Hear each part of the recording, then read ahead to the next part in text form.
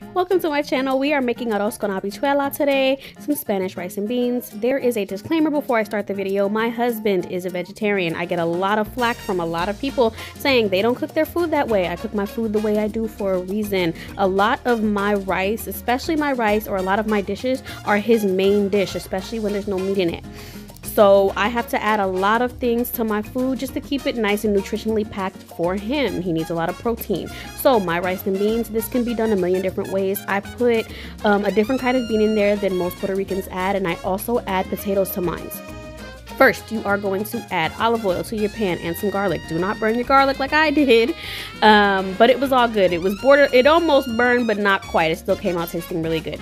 Also, keep your pan low. This is why, because I had a flare up, and it's okay. It didn't catch on fire, but there was a lot of smoke for the video. I added probably about a half cup of fresh sofrito. Now, if you don't have fresh garlic, use the jar. And if you don't have jarred minced garlic, use garlic powder. It's quite all right. And sofrito. If you don't have fresh sofrito, I either make mine or I buy it from a local market that has fresh sofrito. But you can buy in the frozen section, you can buy Goya frozen sofrito, or you can use the jar. If I say so myself, I would rather use the frozen over the jar, but if the jar is all you have, that's fine. Adobo, I added about 2 tablespoons of adobo. And you can now find adobo in the Dollar Tree, so that's really good. I added a whole can of tomato sauce, and honestly, in a pinch, I've used spaghetti sauce. I'm not gonna lie to you. Does it taste a little different? Sort of, but it's really not even that drastic. So if that's all you got, use it. But tomato sauce, or honestly, I know somebody who doesn't even use tomato sauce, so you can omit if you don't have tomato sauce. Also, I added a little bit of oregano, which you can omit if you don't have. And then here's a packet of sazon that cannot be omitted. That is what's going to make your rice yellow. And the flavor is just unparalleled. Do not use the sazon. And you can buy sazon at the Dollar Tree. Also, if you don't like olives, don't use olives. I don't like a lot, but my husband does. So I add a little bit and I just pick them out and give them to him. The rice, I rinsed my rice, 2 cups. Now, if you do not rinse your rice, that does not mean your rice is dirty. It just means you're going to have more starch in your rice, so your rice will come out a lot more sticky, like Asian rice. I didn't want my rice sticky, so I rinsed it, but if you don't rinse it, it's okay. That doesn't mean your rice is dirty.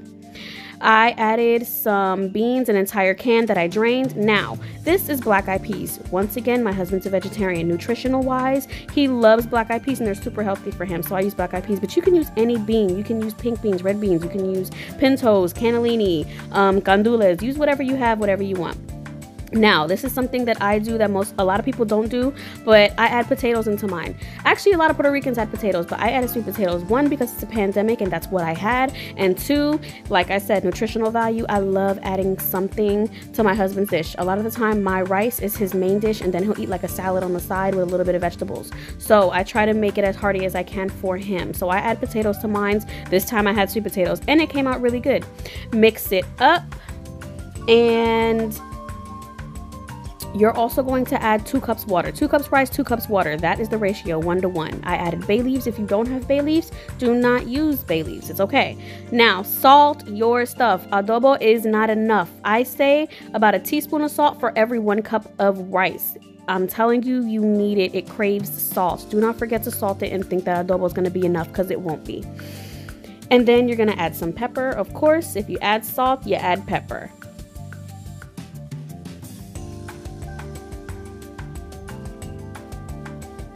Now you're going to mix it up quite a few times. You're going to leave the you're going to leave it on about medium heat, and you're going to come back once it looks like this, mix it up.